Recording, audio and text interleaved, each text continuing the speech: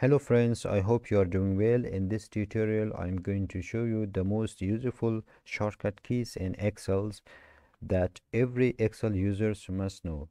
The first one is Ctrl plus arrow key down. If you have a long set of data, it will be very difficult to go from one part of the data to another part of data. So instead of scrolling down or scrolling right, you can do that. You can press the Ctrl plus arrow key down and it will take you to the last row.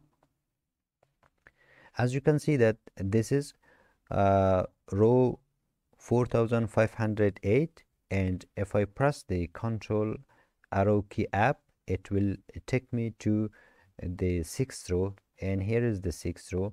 If I again press Ctrl arrow key down, it will take me to the last row.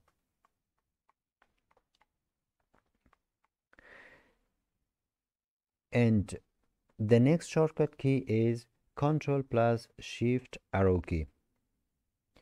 If you want to select any set of data, one column or one row, and the only thing you need to do is Ctrl plus Shift arrow key down, or you can do arrow key right in order to select a set of data or a part of data. This is very useful in Excel. And the third short key is Ctrl+K, which adds a hyperlink to a set of data. For example, this is an attendance for employees, attendance sheet for the year 2021. I want to link this button to the month of January. This is the month of January, attendance for the month of January. And I want to link this button to the month of January. While I click on the month of January, it should directly take me to the month of January. So first of all, you select this button, then press Ctrl+K, and the hyperlink windows opens. Then after that, you select place in this document, and from here you select the January. Now if I go to the month of January, it will be automatically linked and take me to the month of January. And the next shortcut key that I want to show you is Shift, Alt and right arrow key, which is used for a grouping of data. For instance, this is a long data and all these companies belong to the year 2006. If I want to group all the companies which are in the year 2006, the only thing I need to do is to select all the companies from here, and you go down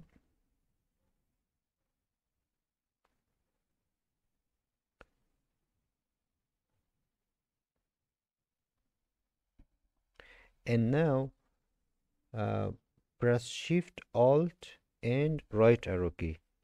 Shift, Alt and right arrow key. So as you can see that now all these companies are grouped in one group. Here is a minus.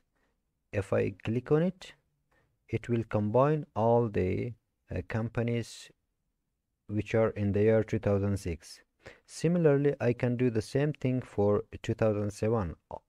I can group all the companies which are in the year 2007. Okay, whenever you again press the plus button, it will expand.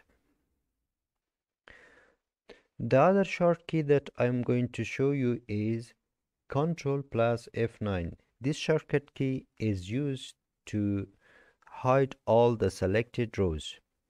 For example, if for any reason I want to hide all these rows, first of all I select, and after that I press the Ctrl plus F9. Then as you can see that all these rows are hidden, and from where you can see that these rows are hidden, here is in this area it is highlighted. Again, if you double click on it, it will become apparent. If you again press Ctrl F9, it will be again hidden. And the other shortcut that I'm going to show you is Ctrl+0. This shortcut key is used to hide all the selected columns. If I select one column, 2, 3, 4, and if I want to hide these columns, just I press the Ctrl+0, it will be hidden. Then after that, if I want to show you it again, then on the highlighted area you can double click and it will be shown. The next shortcut key is Ctrl+=. This shortcut key is used to auto sum all the related values. For example, if I want to sum up all the values of this column Q, and the thing I want to do is that I click on the last cell, then after that I press the Alt+=. It will automatically sum up all the values of this column. Then after that I will enter and it will sum all the values. Now it is time to learn about the Ctrl+semicolon. If I need to insert the today's date, the only thing I need to do is Ctrl+semicolon and it will insert the today's date. Okay, today's date is 20th of January 2021 and it is automatically inserted by pressing Ctrl+semicolon. The other shortcut key that I want to show you is Ctrl+Space. If for any reason, for example, you are in the middle of the data and if you want to select the entire column, you can press the Ctrl+Space and it will automatically select the entire column and you do need to go back and select from here. If you wanted to select the entire row, then you can press the Shift+Space. If you press the Shift+Space, it will select the entire row. Now I press the Shift+Space and the entire row is selected.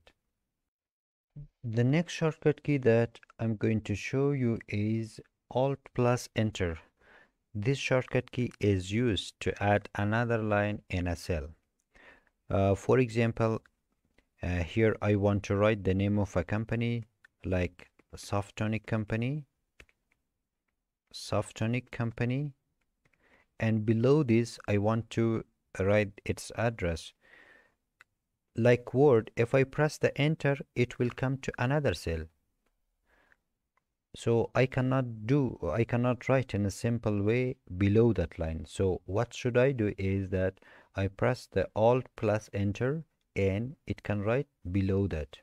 I will type then address. Then I can write here the address of the company. The next shortcut key is autofill or fill down formula. First of all, I want to sum up the total of this 4 quarter.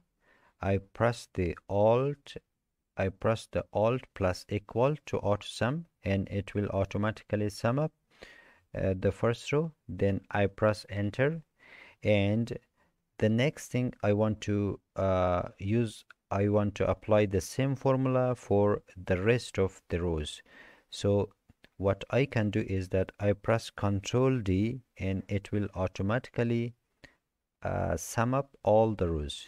If I double click on one of the cell, as you can see that it correctly calculated and summed up all the values of the rows. The other shortcut key that I want to show you is Ctrl plus Page Up and Page Down. If you press Ctrl plus Page Down, it will take you to another sheet.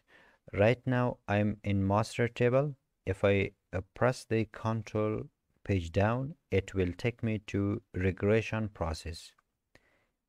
If I again press the Ctrl Page Down, it will take me to the new regression and finally summary table.